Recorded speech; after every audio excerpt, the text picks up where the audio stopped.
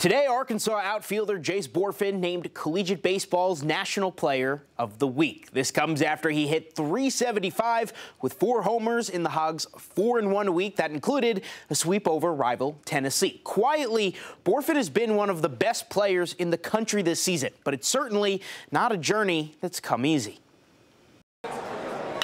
My goodness, Jace Bohrofen did not miss the heat. .402 average. Coming in mid-April, hitting 400, it's pretty unbelievable, to be honest. 32 RBIs. How much fun can I have this year? I'm not worried about how well I'm playing or not. And 10 home runs. You know, you've proved it, so, just keep going out there and doing it. Jace Bohrofen has emerged as one of the best hitters in college baseball. There was definitely a lot of ups and downs and bumps and struggles for me, for sure. But it's not a transformation that came easy. After making the move from Oklahoma, Bohrofen struggled in his first season as a Razorback, hitting just .232 with 3 home runs in 32 games. This game can beat you up, and that's kind of what the game wants you to do, is just make you feel sorry for yourself. But it's really just like trusting your ability and knowing that you're a good player and that, bad days are going to come, but there's going to be some really good ones right behind that. Oh my goodness, Jace Bohrofen.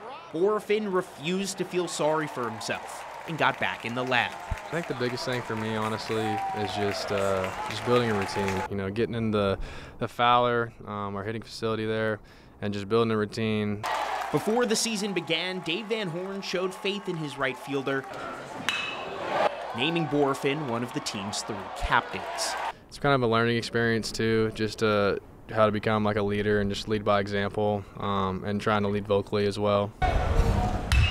Now his eye-popping numbers have him near the top of the SEC in nearly every major offensive category. As a player, I've kind of grown just confidently and just trusting my preparation and abilities to just let them take over in the game. And even for the humble Bohrofen, it's hard not to look at his stats and simply say, wow. It's hard not to look at them, but I try to not think about it too much, just because baseball is a day-to-day thing. I try to go to the baseball field, play, and honestly just kind of forget about the game, just because I know the next game is the most important one.